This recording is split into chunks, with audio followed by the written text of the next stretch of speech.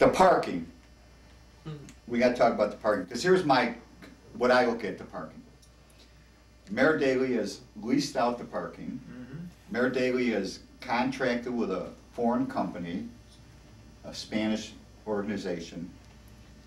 They are allowed, I think I understand it, they're allowed to add 10,000 parking spots. The Spanish company leased the Skyway, not the parking. Oh, not the parking meters, no. It's a different company? They formed a new company, Laz Parking, L-A-Z Parking, okay, which is all Mayor Daley's friends, like Avis, Lavelle, and others. So when I heard it, so these are local guys and gals who are a part of that, the leasing. And where did they get the money? Well, it was financed, as I said, by Mayor Daley's brother, Bill Daley, who is the chairman of J.P. Morgan Chase. So the deal was put together with J.P. Morgan. All local folks. You know, Mayor Daley has Patrick Thompson and his other nephew, Daley, Patrick Daley, I believe his name is, who are attorneys, both working in different firms. And, you know, all of this, again, just like Mayor Daley's son, Patrick, who is now in Moscow, Russia, he moved over there. He had the no-bid sewer inspection contract for $17 million that his father didn't know anything about, that he got to video inspect sewers in the city of Chicago, or his nephew, Vaneco, who was partners with Allison Davis, President Obama's former boss at a law firm that he worked at. They got $68 million from the city pension funds to buy real estate, speculated in real estate, hoping that the Olympics would come here. So that's in that Washington Park area? Well, it was on in the Gap area, south side, near where the hospital. Michael Reese Hospital, as well as south of that, as well as in Douglas Park on the west side. And, you know, there's speculation about people getting overextended. Michael Scott was heavily invested, the late Michael Scott, who committed suicide, unfortunately, was heavily invested in these land speculative deals. So there are a lot of things that went on here right below the mayor's nose that he claims to know nothing about, that the taxpayers of the city and the county should not be happy about.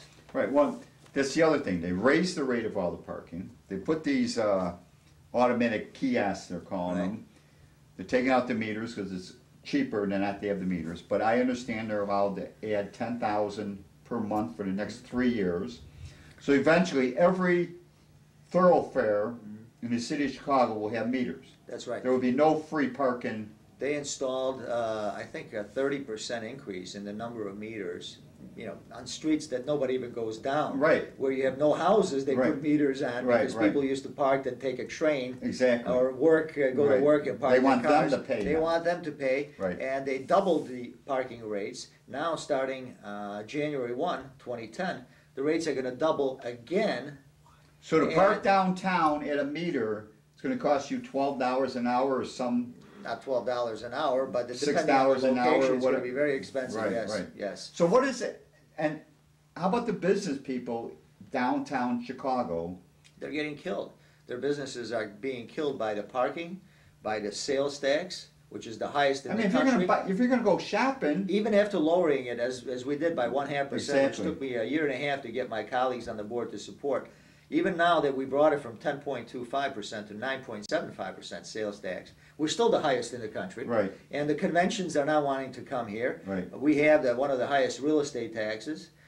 We have not only the parking problem, but we have all of these fines and fees that the mayor is charging for the business license, for the awning license, for the alarm license, for the, you know, you need a license to buy toilet paper and install it. And water taxes, liquor taxes, cigarette taxes, amusement taxes, parking taxes. We are taxed to death here because we have corruption and inefficient government that is driving business and people out of Cook County. So should we just be ready to move? No, we're not ready to move. We're going to stand up and fight. Peraica.com. We have the Twitter account, twitter.com/Tony Peraica. We have the Facebook. So we use all methods, robocalls, email blasts, to get the message out that they're getting robbed. And they need to stand up and take individual responsibility. It takes one person in right place and one time to get something done. And if we get enough of us, citywide and countywide, we can change the face of politics in Cook County.